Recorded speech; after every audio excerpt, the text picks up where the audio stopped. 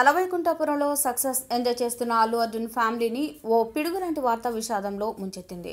సంక్రాంతి విన్నర్గా నిలిచిన మంచి జోష్లో ఉన్న అల్లు అర్జున్ ఆ వార్త విని షాక్ అయ్యారు. ఆయన కుటుంబానికి అత్యంత దగ్గరి బంధువు కనుమూయడంతో అల్లు ఫ్యామిలీ కురింగిపోయింది.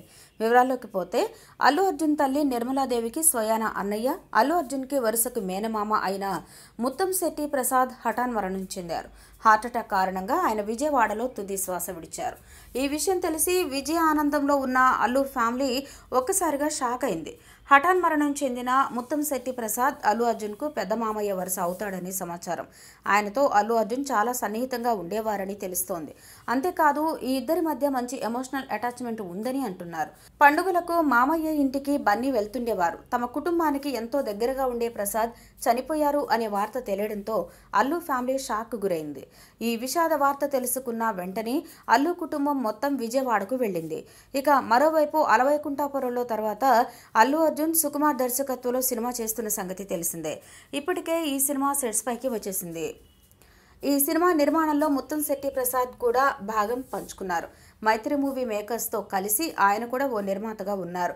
చిత్ర ప్రారంభోత్సవంలోనూ ఆయన పాల్గొన్నారు. దురదృష్టవశాత్తు రెగ్యులర్ షూటింగ్ ప్రారంభం కాకుండానే ఆయన ఈ లోకాన్ని విడిచిపెట్టి వెళ్లిపోయారు. చిన్నప్పటి నుంచి కూడా మామతో చాలా సన్నిహిత్యంగా ఉన్నాడు బన్నీ.